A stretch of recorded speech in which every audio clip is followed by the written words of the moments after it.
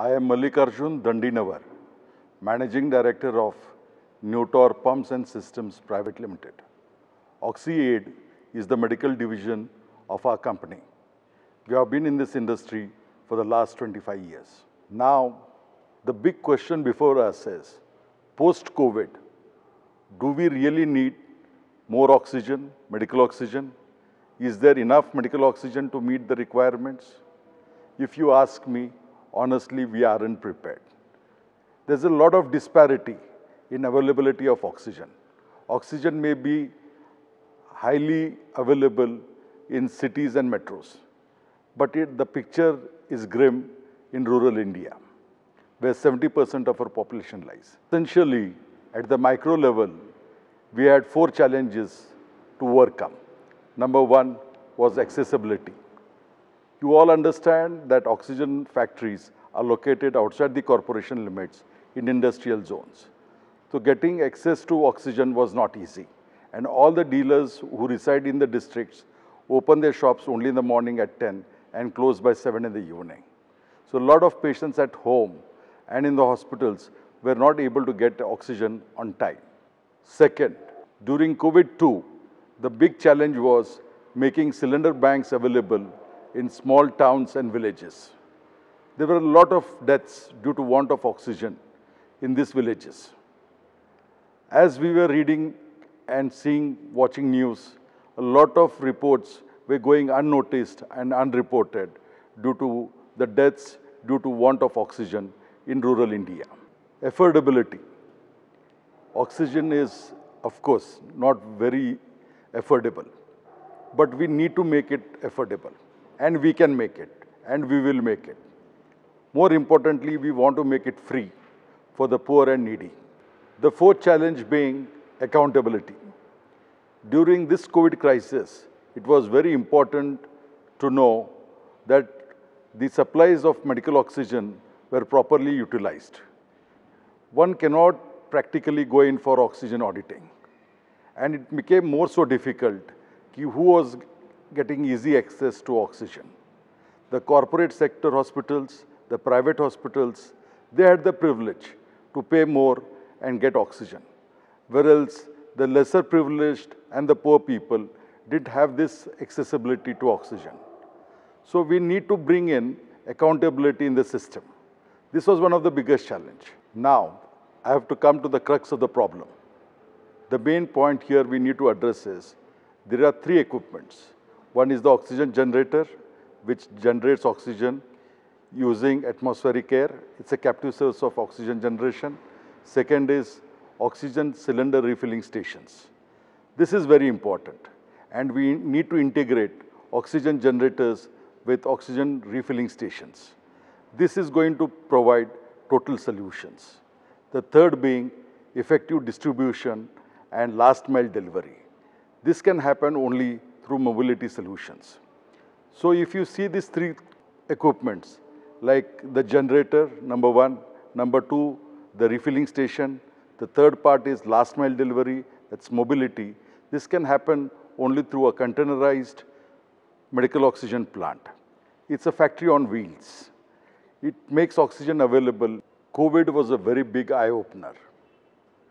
COVID impacted everyone. It impacted even me. I lost 7 of my own people during COVID-2. I myself was on a ventilator and on ECMO for 47 days, grasping for breath. I know the value of breath. I know how hard it is to keep yourself alive with breathing problems. As I was watching this dance of death during COVID, it called in for a lot of introspection within me. That was the time I called my company engineers, designers, and we took a strong resolve to start manufacturing medical oxygen generators out of a tier 2 city like Belgaum in Karnataka. With 25 years of experience behind us, we came up with a solution. We thought of 4 things, as I just enumerated earlier, that we needed mobility solutions. We want to make oxygen available in talukas at the very source of where COVID is generated. We envisaged on designing a containerized medical oxygen plant. This serves all the three purposes. It is a source of captive oxygen generation. It can refill cylinders. Third thing, it can go anywhere at any time and fill the cylinders.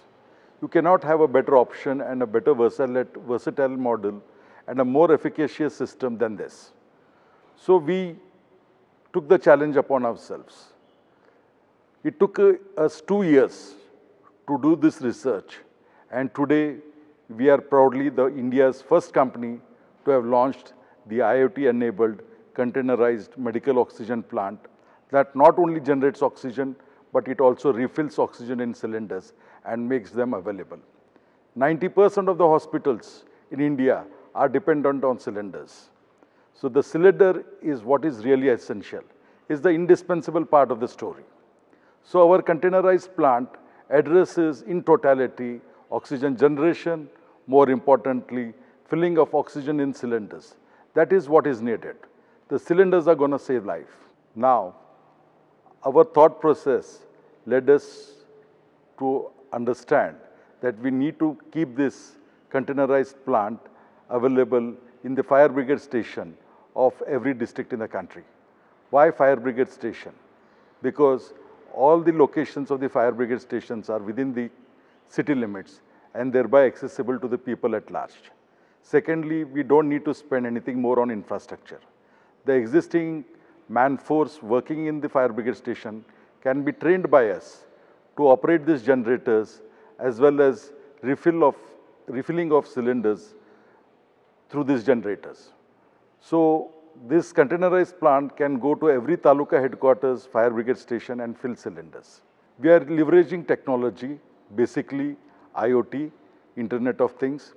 So with a central monitoring station, you can monitor the containerized plant, whether it's in Ladakh or in Port Blair, on the performance of the generator, the filling station, as well as the duration of operation.